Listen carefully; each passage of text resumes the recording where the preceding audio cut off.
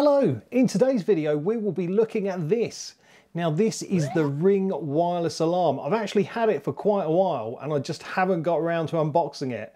So what we'll be doing in this video is unboxing it and then we'll install it and have a little play and see how it works.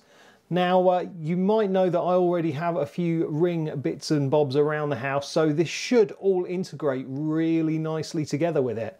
But yeah, I'm just very excited to see what we've got and then get it installed. So this pack comes with the following. It comes with the base station, it comes with a door sensor, it comes with a motion sensor, it comes with a range extender, and also it comes with a keypad.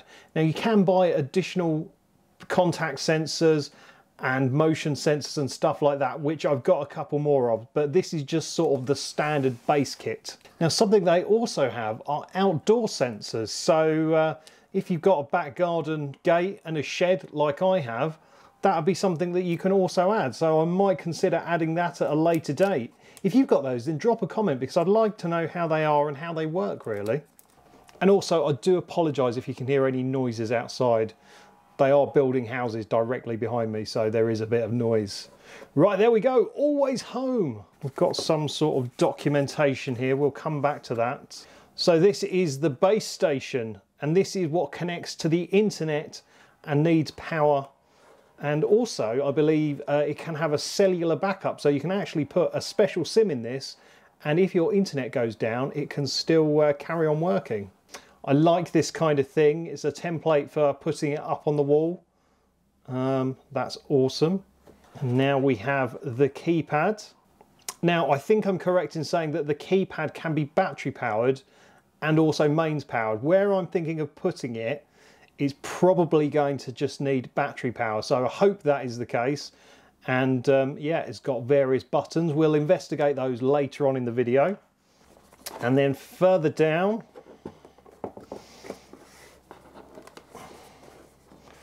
we've got the accessories. Oh, look at that. I like the way that's laid out. So you've got the base station power adapter, the range extender, the motion detector, and the keypad adapter, as well as this, which are UK plugs. Perfect. And also, you've got EU plugs. And then right at the corner down here, we've got these contact sensors. Look at that. So these are what go on your doors and windows to protect them. They're so little. Well, we'll get the main guys out. We don't really need to look at what power adapters look like. Well, not right now anyway. Okay, so there is our base station. So it has an Ethernet port. It's got a USB port. It's got input for 5 volts DC. Got a pairing button and some sort of indicator lights here, and also a reset button. And then here is our keypad. Very nice. So it's just got a bracket that fixes onto the wall,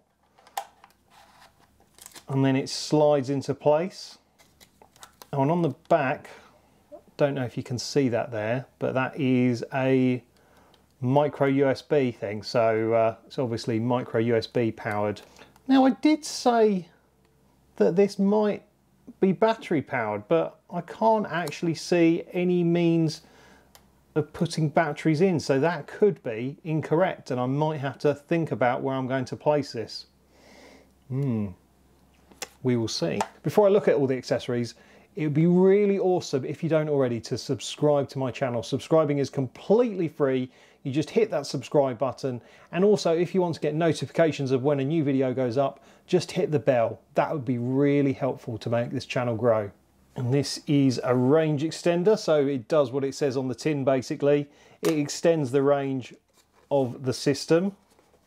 So I'll probably put one of these upstairs.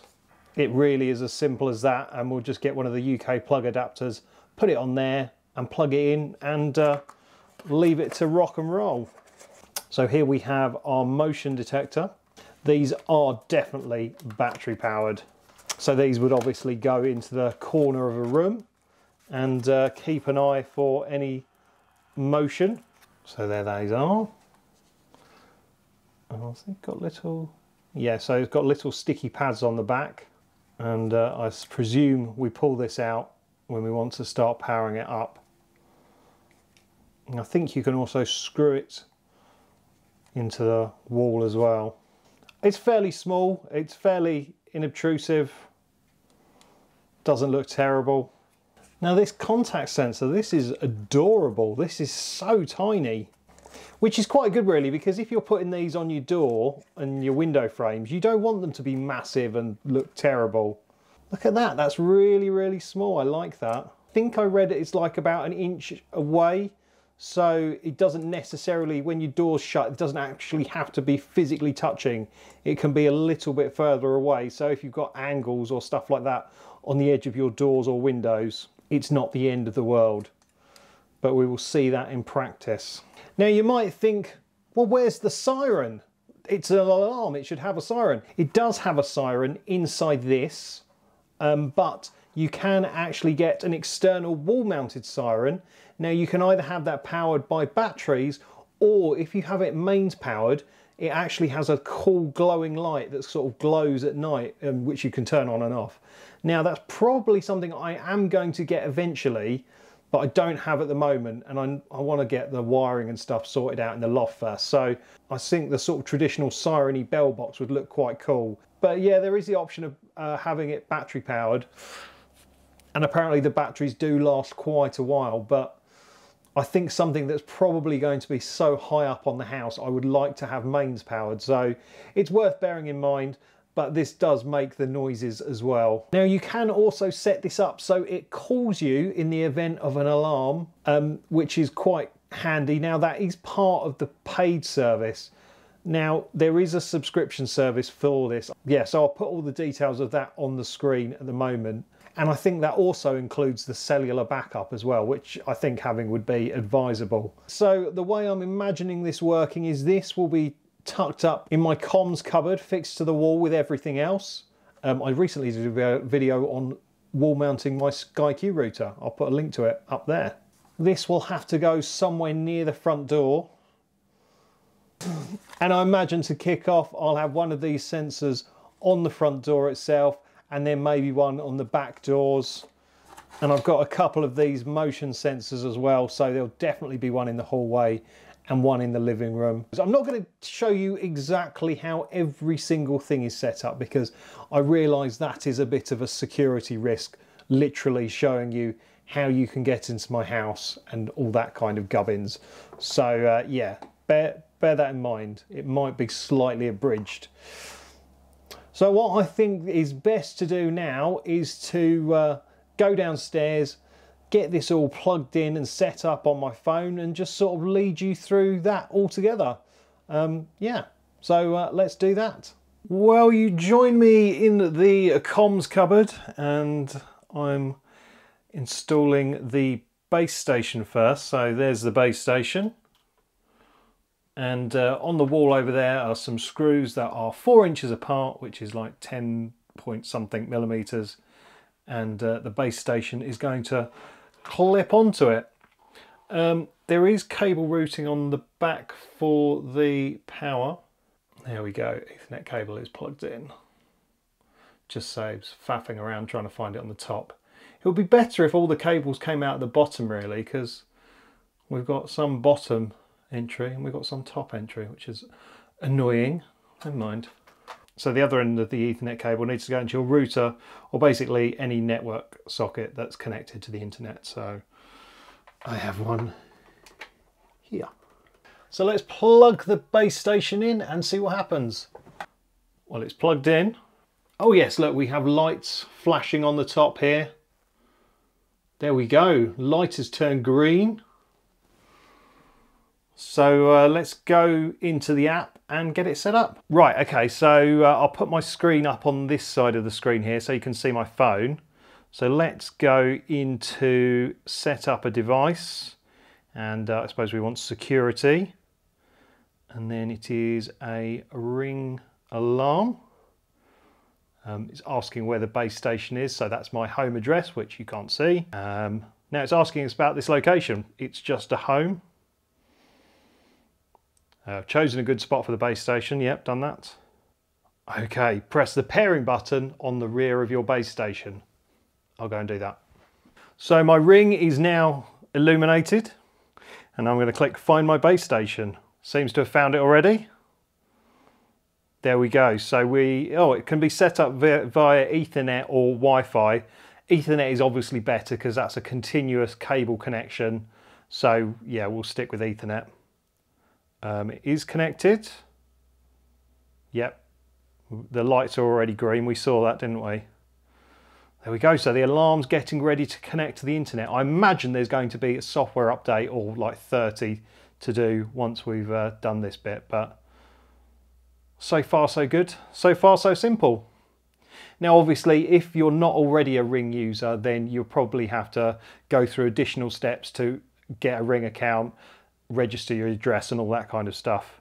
There you go. My base station setup is complete. Well, that couldn't be any easier. Tap continue below. So now it's offering Ring Protect Plus, which is a paid for service. I think it's around £8 per month, which gives you assisted monitoring. And then it says in emergency, a signal is sent to Ring and we'll get you an automated call from our monitoring services. If you can't answer the phone, your trusted emergency contacts will also get automated calls so they can help. That's really good. Mobile backup. So it does have a SIM card already installed in the slot on the side. I noticed that when I was prepping it. So that's quite handy. So if the internet goes down, the Ring can still signal to my phone and do the automated calls and all that kind of stuff. So that is perfect. And it also includes 30 days worth of video storage for doorbells and cameras. Again, helpful. Extended warranties and discounts. They give you money off the Ring website if you're a Ring Protect Plus customer. And we get a 30-day free trial. Now, I think I already pay for this service because I have the cameras backed up to the cloud. So I think that is part of the Ring Protect Plus thing. So yeah, we'll get started. So yeah, we need to agree to these terms and conditions, which we can do. Okay, so let's get you signed up for assisted monitoring. Okay, that's cool. Add your first emergency contact. That is me. That is my number.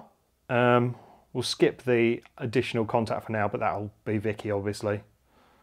Congratulations! You've successfully signed up for assisted monitoring. You can now begin using your Ring alarm to protect your home. Well, we've got to get the keypad, a door sensor and a motion sensor installed first, so I'll do that in a minute. Oh, okay, look at this. So you can add Ring monitoring to your contacts. So I'm going to do that now because that's handy. So when it comes up, it will say Ring assisted monitoring, so I know, and I can also set it so that defies my silence rules and stuff like that, because obviously if your house is being burgled, you want to know about it. So there you go, it's doing an update at the moment. It's probably sending all my settings to it and configuring it. So let's just wait for that to happen. As ever with all the Ring stuff, it's been ever so simple to set up and install. It really is idiot proof. So even if you're a massive technophobe, you should be able to set this up relatively comfortably, hopefully.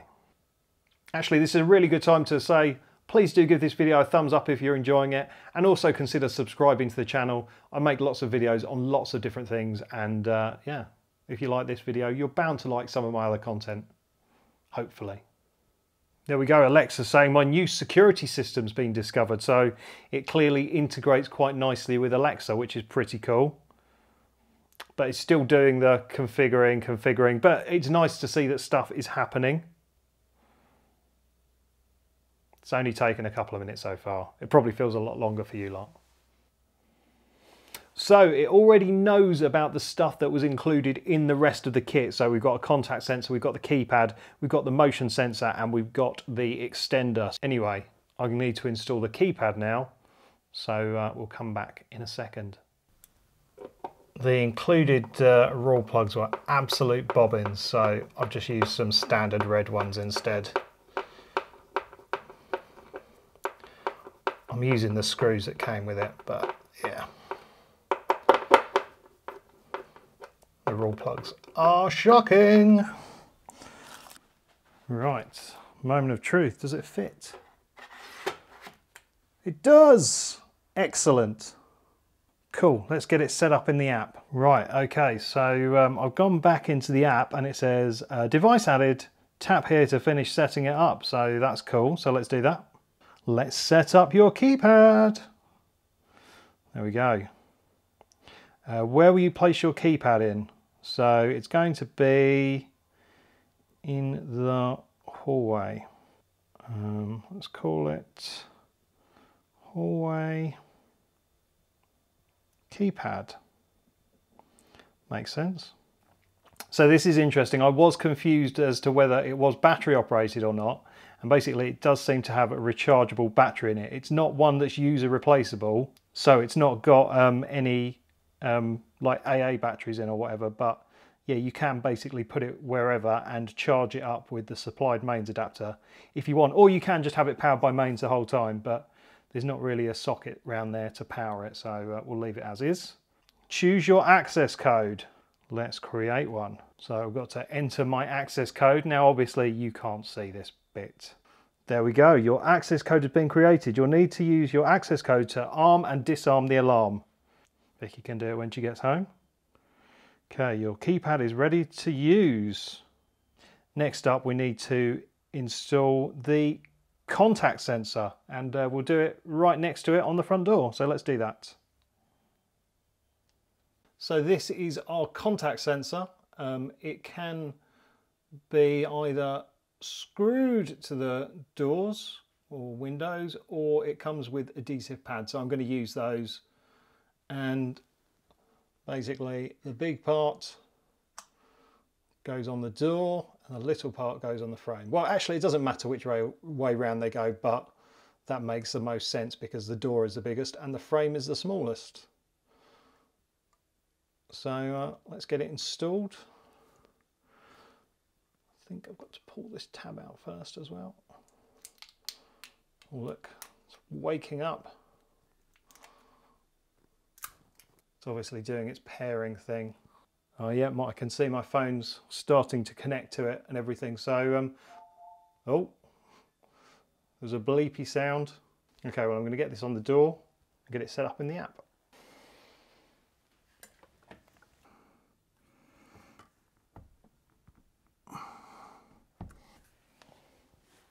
Okay, then we just need to install the other side.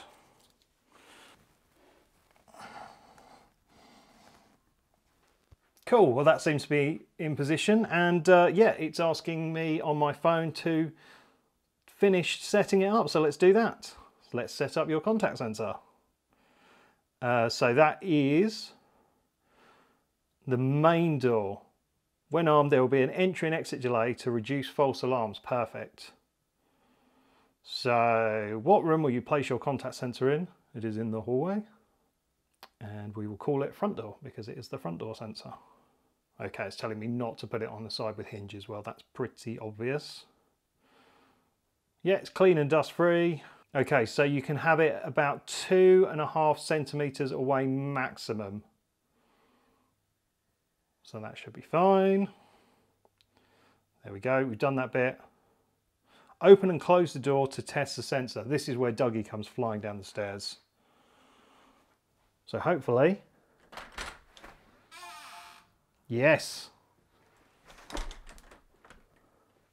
Perfect.